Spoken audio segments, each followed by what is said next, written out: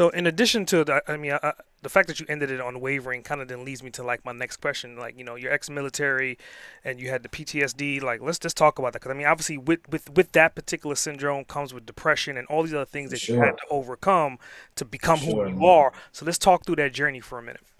Yeah, man. I always like to say my journey started at 17, really.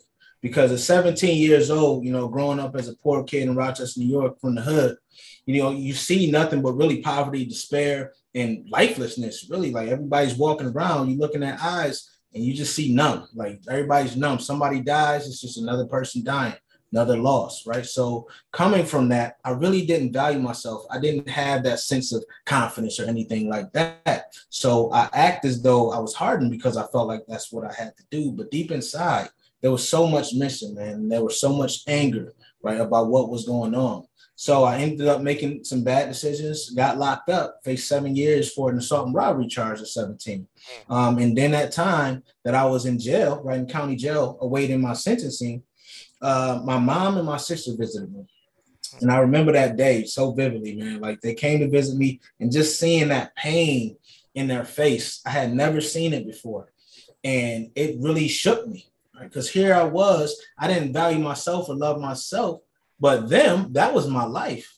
That was the only reason why I existed in my eyes. So to see that I hurt them, right? And I took a piece of them, I took their freedom with me because here they are coming up here watching me and visiting me. I had to do something about that. So I went up to that cell and I prayed to God, man, that he gave me another chance.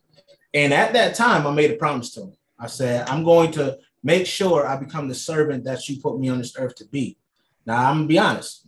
I didn't know what the hell that meant at that time. I just knew that I needed to do something to get out of here. And lo and behold, he let me out. I think it was like a month later, right? I was able to get out. The victims never showed. Prosecutors dropped the case and they gave me another shot. So I graduated school, tried the college thing, couldn't afford it, dropped out of that. And I ended up working two full-time jobs. Just did that for a few years, like 4 years. Then a recruiter used to work with me. He used to work weekends with me at a hospital I worked at. He was like, you know what? You should come down to the recruiting office. I'm an Army recruiter, this and that. And I was like, you know what? I'm going to try that because I had to do something. I had to do something to create an opportunity because nothing's coming from me. And I don't want to end up back in jail or dead. Those are the only two options we've seen, right?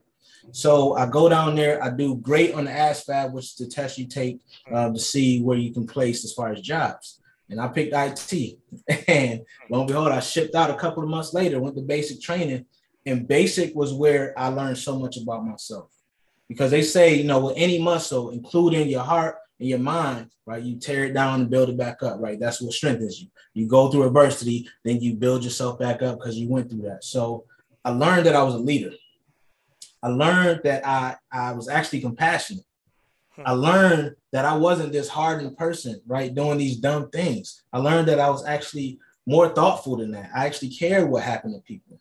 And I was able to show that, right? So fast forward, man, I was like, yo, people would always tell me, like, what? You're great at motivating. You're great at motivating. You get people going, right? You know exactly what to say to make them go for what they want, to believe in themselves. They're like, you should be a motivational speaker. And I'm saying, that sounds great, but I don't want to be on stage all damn time, right? Because that's what I thought it was. And then I looked it up. I was actually deployed in 2016. I was deployed to Afghanistan. And I looked up like what I could do outside of motivational speaking. Coaching pops up. Now, at this time, I felt like I had a great handle on who I was, like you said, self-mastery and all the other stuff. But I found coaching, start Live Not Loathe while I'm overseas in Afghanistan, go through some coach training.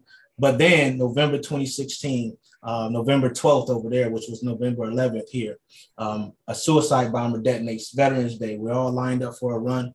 Suicide bomber detonates, takes out some soldiers, injures, catastrophically some civilians and other people. And here it was, thing had to kick into high gear. Then later on in that night, I did a part of the remains cleanup team. That's pretty much what it sounds like. You pick up the remains of the people who were injured, wounded, or killed. So I didn't realize how that impacted me though when I was doing it. And when I was picking up those remains, what kept going in my mind, like, I'm treating the victims the same way I'm treating the suspect. And it just kept playing in my mind. So 6 months later, I'm home. I'm home, I say. 6 months later, That's when that PTSD started kicking me.